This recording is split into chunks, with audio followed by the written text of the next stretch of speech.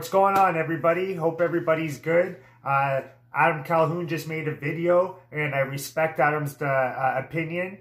He's an OG, and, you know, he knows what real shit is. So I want to hear what he has to say about 6ix9ine. So what we're going to do is you're going to subscribe if you're not, and then we're going to react to it. So let's go, guys. Let's do this. Adam Calhoun, a real one, probably talking real shit. Let's go. Hi, friends. What the fuck did we do? I didn't. Some of you all raised some straight up fuck boys. We are glorifying rats now? Snitches? If there is a street code? There is a street code. Not only with gangs, but with men.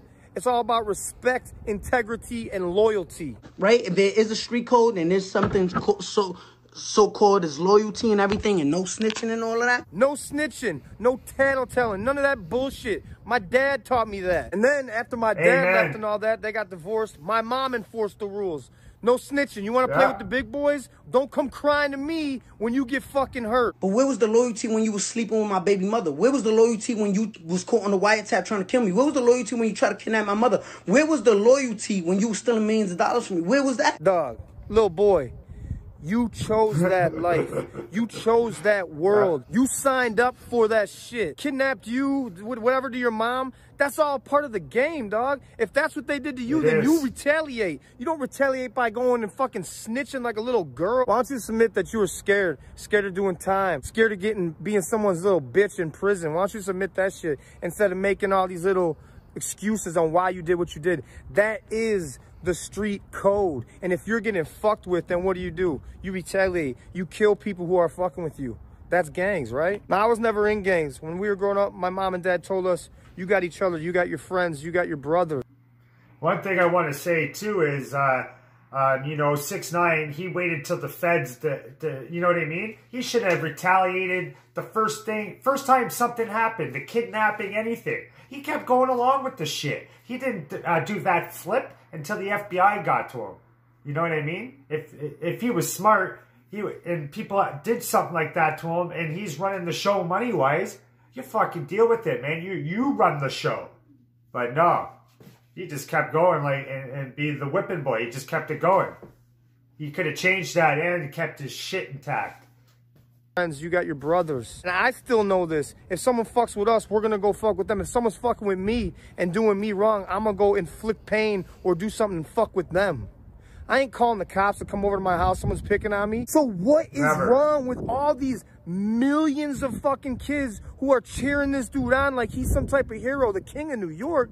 Bro, you are fucking in hiding right now. They have to move you from location to location. You have security. This dude, you ever gonna do a show? Hell no. 6ix9ine will never do a show. I'm saying it right here, right now. You can't do a show. This kid's gonna get plucked off. If this was the 90s or early 2000s, you already been dead. You motherfuckers don't know the rules these days. If your friend's getting jumped and you stand by and just watch, you're a bitch. If you're the type of dude that dates your good friend's ex, you're a bitch. If you're a dude that comes back and tells your guy, yo, these dudes were talking shit about you, and you didn't punch them in the motherfucking mouth while he wasn't there, you're a bitch. If your boy comes back and says, yo, bro, your girl's been hitting on me and like trying to get me to like hit it, and you get in your feelings and get mad at your boy, you're a bitch. I don't care what anyone's saying, like, oh man, you just hating, he's doing good. No, I'm doing good. I'm doing good, and I'm doing it standing up as a man.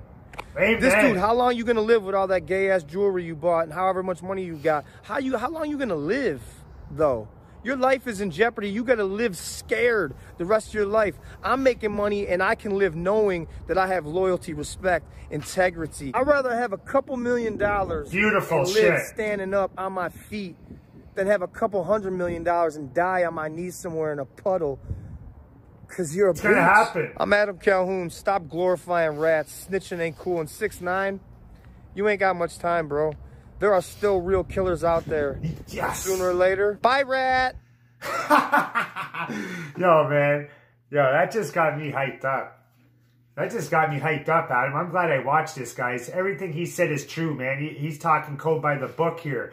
And what's 6ix9ine going to do? I thought about this. How is he going to do shows? How is he going to maneuver and get around? He can't. Someone's going to Someone's going to get him. And then say maybe a year or two goes by, people forget, shit calms down. Well, if that person didn't forget, he's waiting there. Click, click. You know what I mean? It's the inedible. This guy's not going to be able to get out there. He's going to be doing singles and shit. He ain't going to be showing up the Grammy Award. Like, you know what I mean? This guy ain't going to be able to maneuver as an artist. There's no way. Too many people want him. And it's the big guys, the big guns, the smarter ones that are going to... Dude, if they can kill the president and they can kill this person and that person, 6ix9ine can get killed. You know what I mean?